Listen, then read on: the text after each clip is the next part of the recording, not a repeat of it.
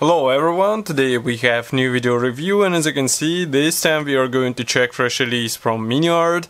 It is modded in 1/35 scale and it continues a recent series of B-type omnibuses. As you can see, this time we have a civilian version, you can see it on the box art, and this is a commercial sample, so it means you will get exactly the same stuff as what you will see in this video review. As you remember, previous release was copying the military version. This time we get a chance to copy a bit more civilized version. Maybe some modders will like it more. Nevertheless, box size here is typical. Here you can see comparison with my hand. Then on this side we have some information about the kit and also address of the manufacturer in case you would like to visit them. And then on the other side here we have profile for the same marking option as the one you saw on the box art here. So let's open it, and here is what we have inside. So as you can see, really impressive amount of spruce packed into the one plastic bag. Then we have assembly manual on the bottom. We will check it a bit later. I would like to start with plastic spruce, obviously. So this is a sealed plastic bag. I need to open it with scissors. Just give me a second and we'll check everything closer together in this video. In the meantime, let me remind you that we are a non-profit channel, so if you would like to support us to help us develop our photo and video reviews, you can use the donate button on our website, or we have the special Amazon link in the video description below, which is even more easy to use because, I mean, you just buy what you want and we get a small commission from this, so you are helping us without actually spending some extra money. But if you would like to spend extra money, we have the donate button on our website. Okay, so here we have first envelope. As you can see, here we have Miniart logo. Let's open it, and inside we have PE thread, which is quite tight fit, so just give me a second to remove it. Okay, so here it is. So, as far as I can see, here we have new set of parts, because in military version we had different parts, different PE parts. And as you can see, this is unpainted PE thread, so you have to apply all those parts, cover them with primer, and only then paint them into the necessary shade. But still, it is quite nice to have such bonus out of the box. You don't have to spend extra in order to get it. Next, we go on with first plastic sprue. So that's the frame, let's say, which defines overall size of the box. So let's zoom out a bit. Now you should be able to see it overall, to have overall look, let's say. So what do we have here? Body panels. Also we have here the leaf springs. We have some engine parts, actually gearbox. We have chassis bars. As you can see, those are quite long parts, and they're molded as one-piece elements, what should make it easier to handle them and to assemble something with them. But overall molding quality seems to be fine. I do not see any flash signs here, so I think it will be easy to separate those bits and glue them together. Okay, next we go on with another white plastic sprue collection, let's say. So what do we have here is the minor elements for the engine and gearbox, as far as I can see, also some of the suspension parts.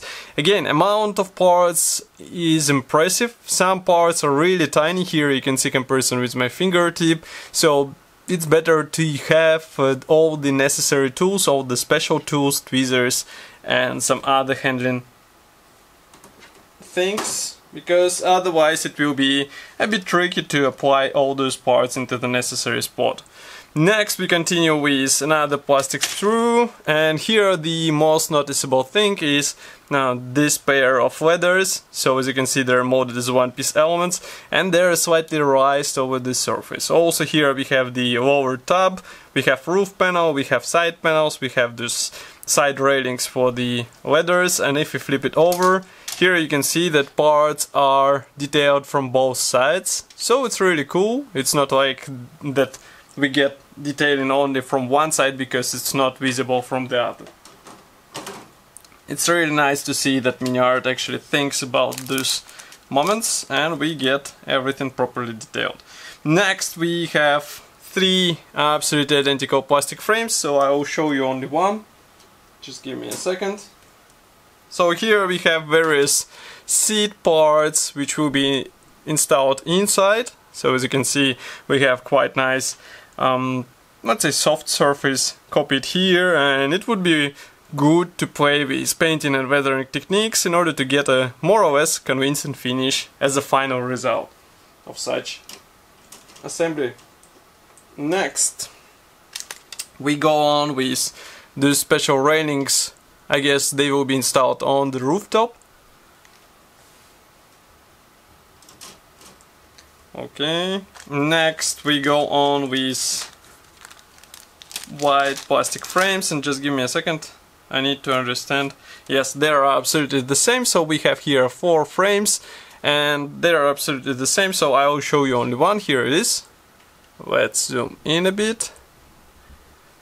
Okay, so what do we have here is the parts for seats again, and here I can note that we have minor amount of flash around those parts, so you have to use sharp knife in order to clean it. And again, overall I do not see any other issues here, so I hope it will be easy to clean all those parts and get them ready to be built together.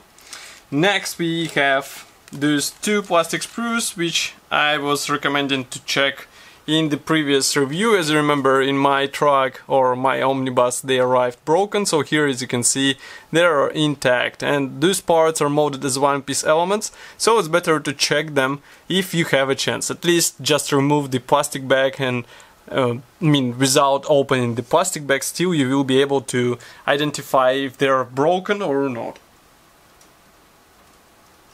Okay, next we have plastic bag with clear parts and also decal sheet. So again, I need to use scissors in order to open it because it's a sealed plastic bag. So just give me a second. Okay, we remove all this stuff.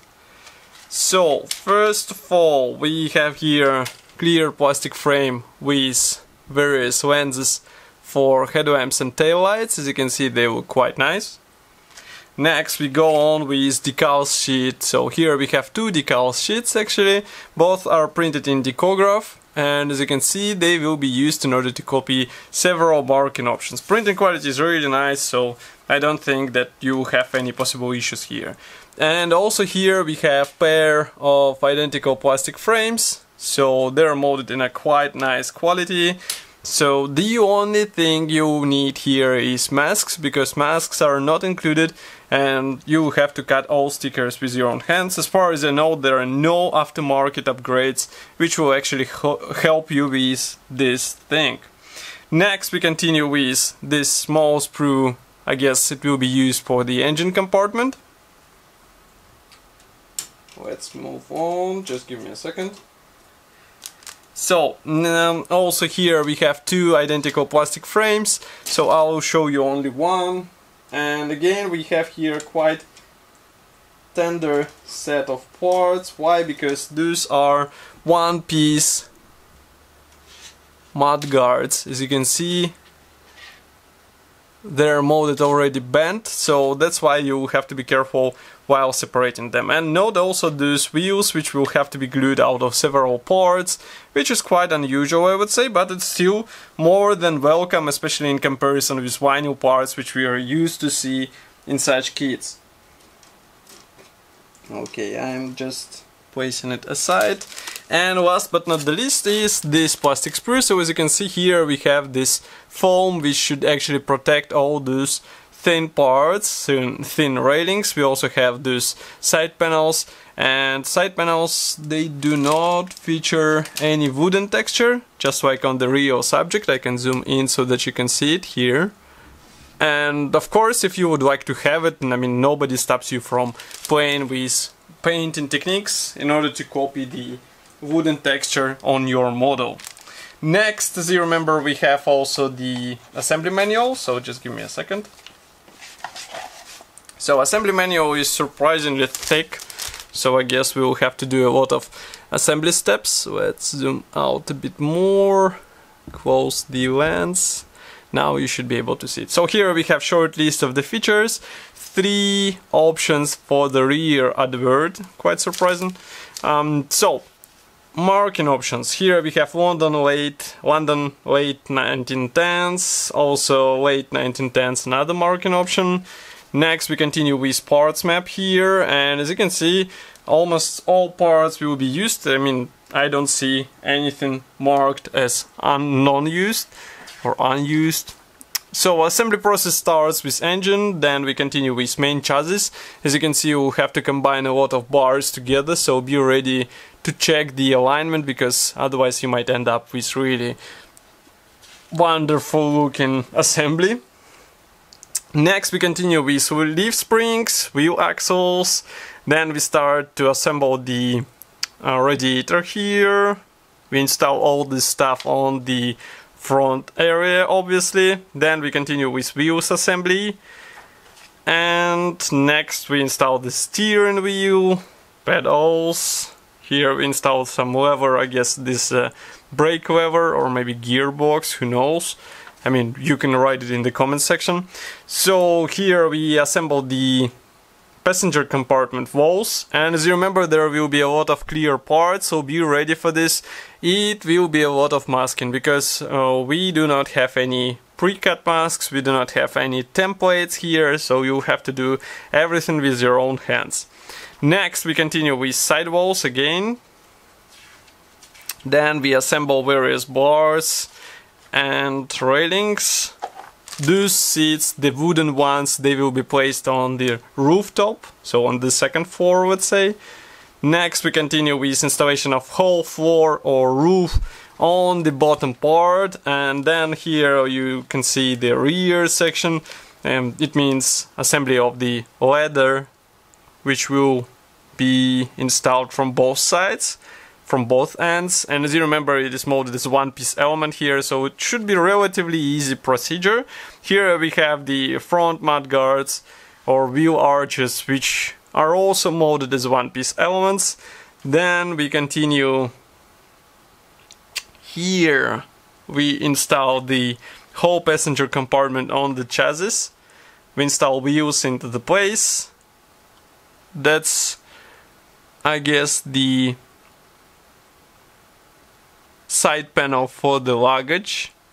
And next we have also the advertising options for this bus here as well. So as you can see, all those elements can vary, and what you can actually use for adverts is those paper cutouts. As you can see, they're white from another side, so you just cut them out and place on your bus, which is quite funny. I mean, even though this is not a decal, so I guess you have to use white glue, but still it's really cool to have several options out of the box. Lipton's tea, as you can see.